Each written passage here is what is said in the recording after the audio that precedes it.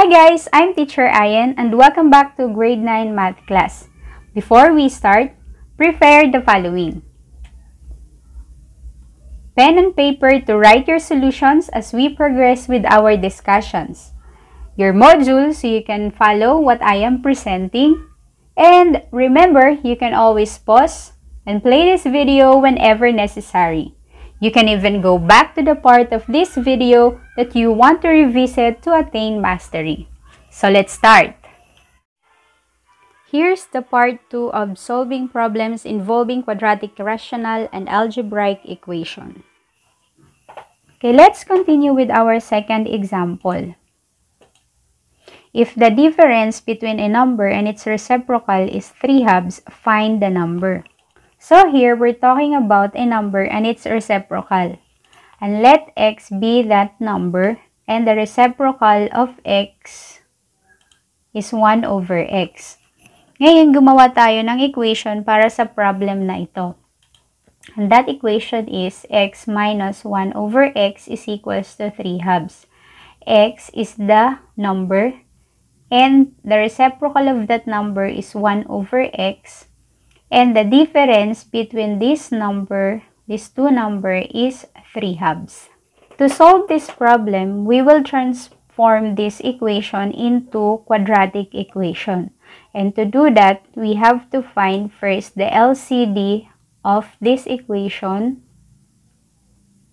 Okay, so x minus 1 over x is equals to 3 halves. So, hahanapin muna natin yung LCD para matransform natin siya into quadratic equation. Then, ililist down muna natin ang mga prime factors ng mga denominator. So, ang x ay 1 times x, ang 2 ay 1 times 2. Tapos, pagtatapat-tapatin lang natin yung mga prime factors na magkakatulad. Tapos, ihiwalay lang natin yung mga prime factors na hindi magkakatulad.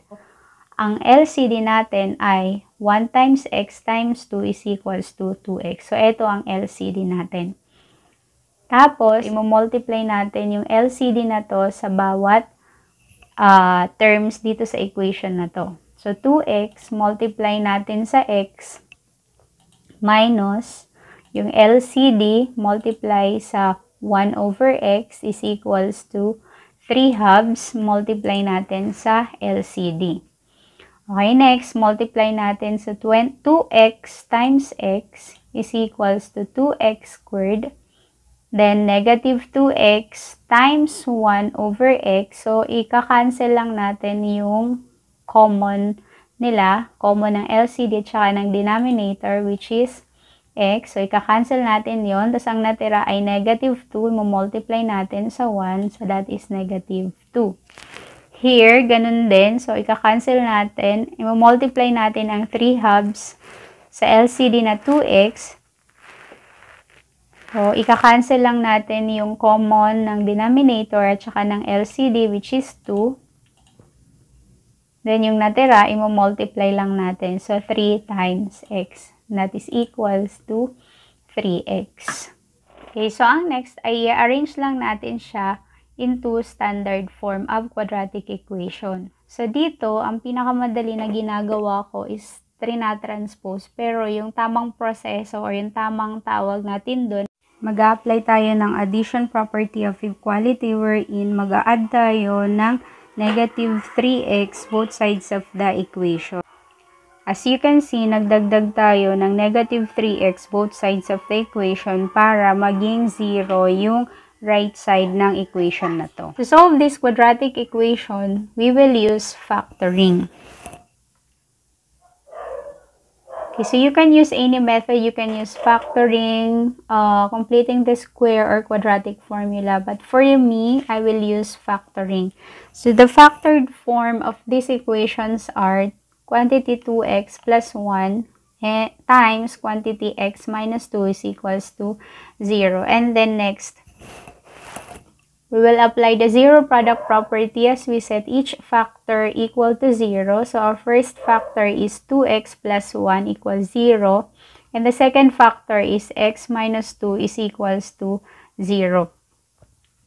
To find the solution, so we have 2x is equals to negative 1. So, here, pwede, ang ginagawa ng iba ay itatranspose lang yan. So, positive 1 transpose dito sa right side, kaya naging negative 1. Or, you can subtract both sides of the equations by negative 1 para ma-cancel yung positive 1 na to at nagkaroon ng negative 1 dito sa right side. So, bahala kayo kung anong mas madali para sa inyo. Okay, so ang next ay i-divide lang natin both sides of the equations by positive 2. So, cancel 2 and 2. So, we have x is equals to negative 1/2. Okay, next is equal to positive 2. Okay, so pwede ninyong ito i-transpose dito sa right side, naging positive 2, or simply add positive 2 to both sides of the equation. So, para ma-cancel yung negative 2 plus 2 is equal 0, kaya x na lang natira, and then, para magkaroon lang 2 dito sa kabilang sides. To check, let us use first the value of x is equals to 2. So, we will use the original equation, which is x minus 1 over x is equals to 3/2.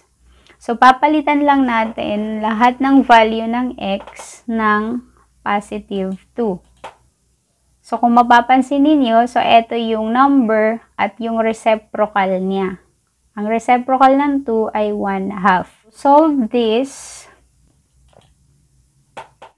So, since ang denominator ng 2 na to ay 1, so i-multiply lang natin yung 1 times 2 is equals to 2. So, yun yung denominator niya. Then, cross multiply lang natin 2 times 2 is equals to positive 4. Then, yung 1 dito sa 2, 1 times negative 1 is equals to negative 1. Then, equals to, bring down lang natin yung positive 3/2. Then, 4 minus 1 is equals to 3/2, bring down 3/2. So, equal sila. Then, for the second value of x, which is negative 1/2, so we will use again the original equation, which is x minus 1 over x is equals to 3/2. Papalitan lang natin ng value lahat ng x ng negative 1/2. So, ayan. So, to solve, bring down natin yung negative 1/2. So, para i-solve yung negative 1 over negative 1/2, so eto yun. So, negative 1 times negative 2/2, kasi to divide a fraction, kasi naka-fraction yan. So, to divide a fraction, get the reciprocal of the denominator, and then we will proceed to multiplication. Kaya, naging ganito siya. So, yung 1, negative 1, ito yun. Tapos, yung reciprocal ng negative 1/2 is 2 over 1. So, this time, hindi na tayo magdi-divide, mag-multiply tayo. So, yun yung explanation dito, paano natin isosolve tong part na to. So, negative 1 times negative 2 over 1 is equals to positive 2, because negative times negative is positive and 1 times 2 over 1 is 2. So, yun ang ilalagay naman natin dito. Positive 2 na siya. Okay? Then, bring down 3/2. So, to solve, ang denominator ng 2 na ito ay 1.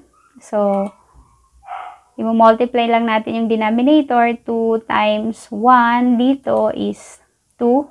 Tapos, cross multiply lang natin yung 1 times negative 1 times yung 1 dito sa ilalim ng 2 is 1. Then, 2 times 2 is equals to 4.